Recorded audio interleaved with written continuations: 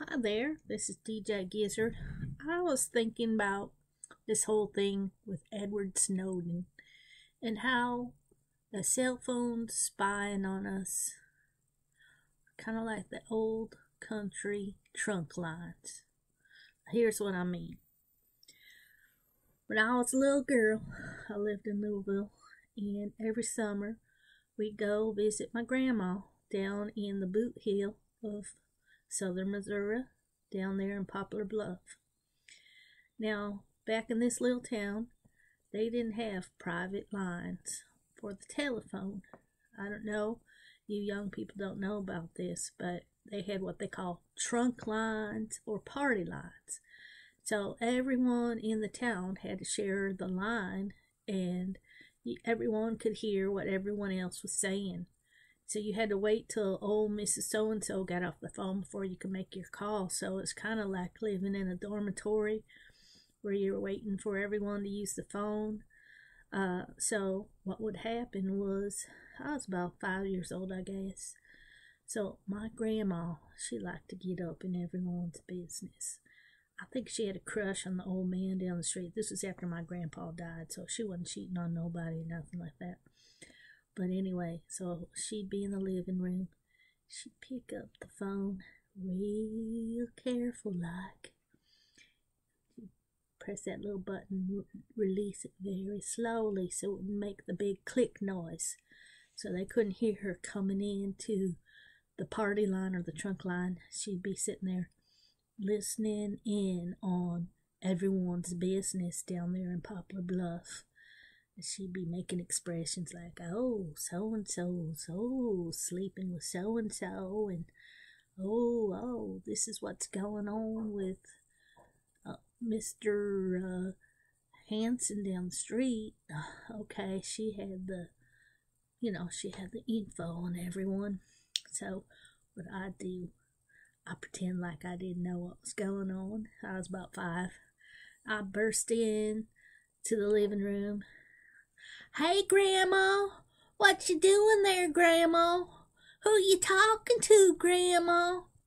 She'd be like, oh, quiet, I'm listening to Mr. Hanson. Shh, quiet.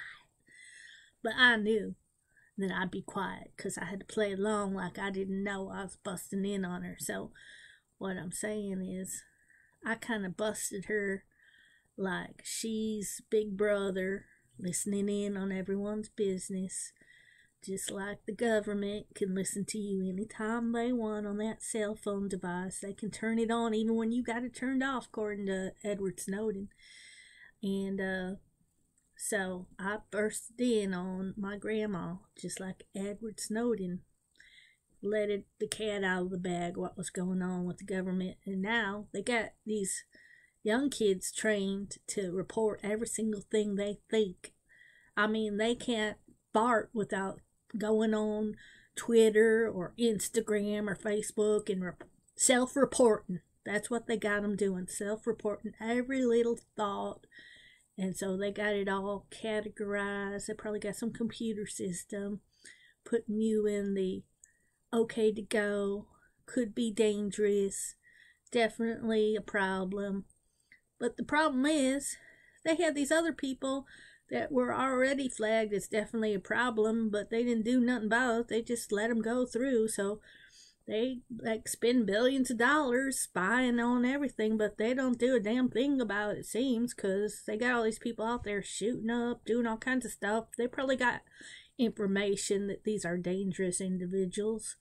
Most of them came out of the military, I think. They were just like PTSD and they didn't get the right treatment. I mean, it's like they go to all this trouble to listen in on what we're thinking, what we're saying, what we're doing. But when it comes to that crucial moment of actually doing something to stop these crazy people, I don't know what they're doing about that, because it just seems like it's getting crazier and crazier. Every day you turn around, turn on the news, some new crazy thing, and you're like, oh no, not another one of these crazy shootings. It just, I don't know, it's just like everyday news. It used to be in our day, like maybe something crazy like that happened once a year.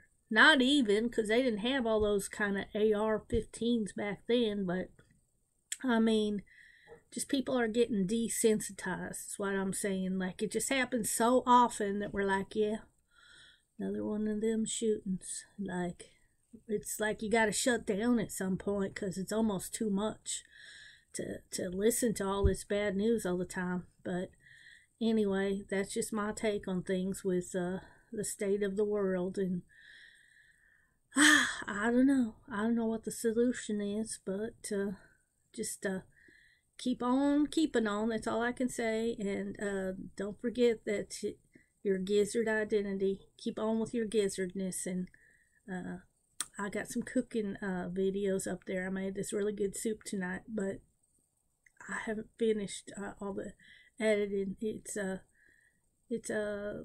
something I made in a wok, and it's kind of weird, but it's pretty good. So that was if you want to look at the cooking video, that one was one that says that it's a squash collard green wok soup. All right, and talk to you later. You have a good week, all right? Many blessings.